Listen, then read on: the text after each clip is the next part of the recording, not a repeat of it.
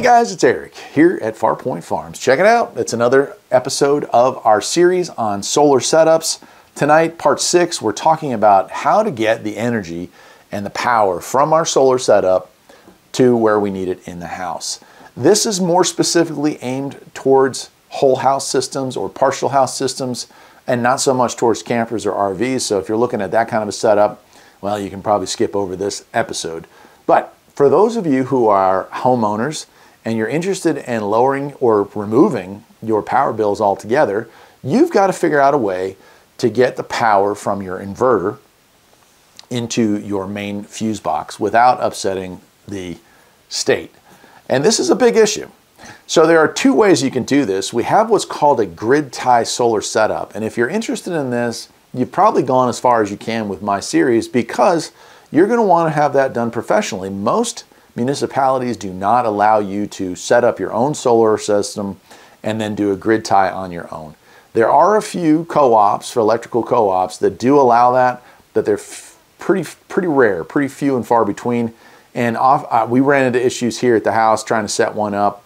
The cost was, I think, $20,000 for a system that would feed the grid when we didn't need to use the power, and they would just lower our bill. I didn't like that idea. The other problem with that is when the power goes out, you still have no power because you have no batteries. It's an interesting system. It's not one I'm really going to get into much here in this series, but grid tie is a thing. It is usually done through the power company.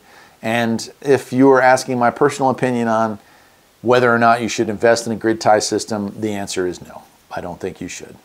But for tonight, I'm going to show you another way to lower or remove your bills altogether when it comes to power by using what's called a generator transfer switch. So a generator transfer switch is exactly what it sounds like. It is a way when the power goes out or when you don't want to use grid power to fire up a gas or diesel generator. Sometimes these are referred to as whole home generators. And it back ties into your main house wiring and then feeds all of your circuits. So you don't have to run extension cords. You're not worrying about trying to figure out how to get the refrigerator powered up, but the kids' Xbox powered up on the other side of the house. None of that is a problem because you are using the same wiring, the same circuits, the same outlets, the same fuses as you would when you were running the house off of shore power, right? State current, something coming out of the power company. A transfer switch allows you to switch effortlessly and seamlessly between those two power sources. So in our case, we're getting a 10 switch transfer box. And that's going to allow us to pipe in 240 volts from our main system, our inverter / charger combo that we purchased.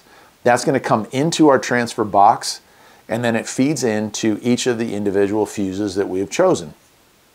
In our case, we're going to be running a well pump off a 220 or 240 line, and then we're running our outlets, our kitchen appliances, our bathroom outlets, as well as our lighting on both sides of the house, and the outlets on both sides of the house. So we're going to have two spots open. I might do a 240 leg there and also run our water heater when the power is out altogether. But for the most part, that will maintain on shore power, on city current. We're not going to get rid of all of our power requirements from the state quite yet.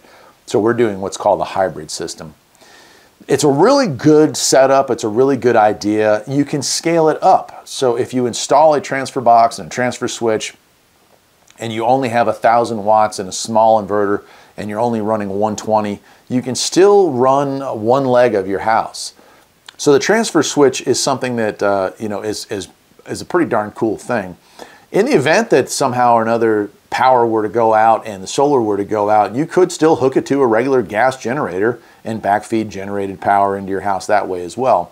And that's really where it came from. Most of the time you see these systems, you'll go to houses that are out in the rural areas like myself, and you'll have a nice 240 plug outside, and that is for the transfer switch.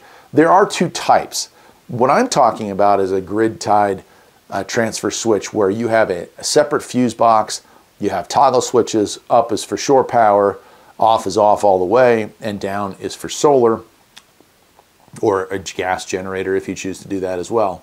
Now there is another type which has got a lockout.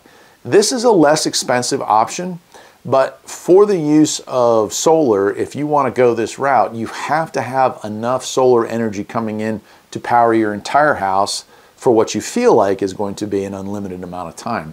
Because there's no picking and choosing circuits with a lockout. You are either on power coming in from the street, or you are cutting that power off from the street and operating solely on solar. For that reason, I don't recommend the cheaper route, although for a small outbuilding, I am using that setup. So we have our main house and our main solar system. We are also doing smaller solar systems, which I'll get into in the next part of this series, which is all-in-one portable power units. And I'll show you how I rig those in and get those set up as well. So that's it. This is a pretty short video, but I wanted to let you know this is how you tie it all in, because I think for myself anyway, when I first got this set up, I went about it all wrong. I ran separate lines into the house, not through the fuse box, but through their own separate fuse box outside.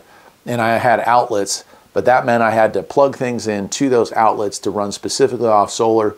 And if the solar went down for any reason, or if we needed to switch back to shore power, I had to physically unplug it and plug it into the outlet next of it. It wasn't very clean, it wasn't very smart, and I wish I had known better, but now you do. Till next time, my friends.